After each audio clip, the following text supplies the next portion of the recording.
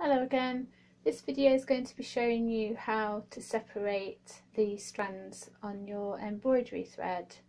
To start with, you just want to unravel about an arm's length of thread from your bobbin and just cut that.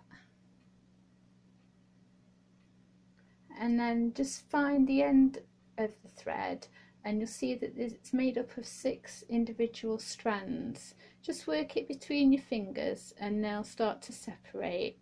Once you can grab one, just hold with your other hand between your finger and your thumb, hold the whole length of the thread and just gently pull that one single strand. Just make sure to keep the whole thing between your finger and thumb whilst you're pulling the individual strand away. So there's your first thread, no knots.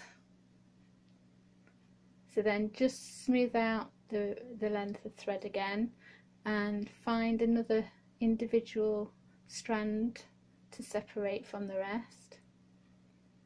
And again, just keeping the whole thing between your finger and thumb. Just pull with your other finger and thumb that one single strand.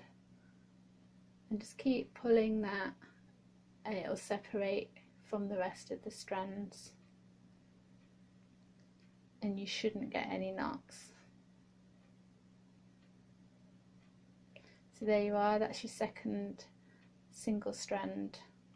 You can put the rest of the thread to one side and that can be used later on.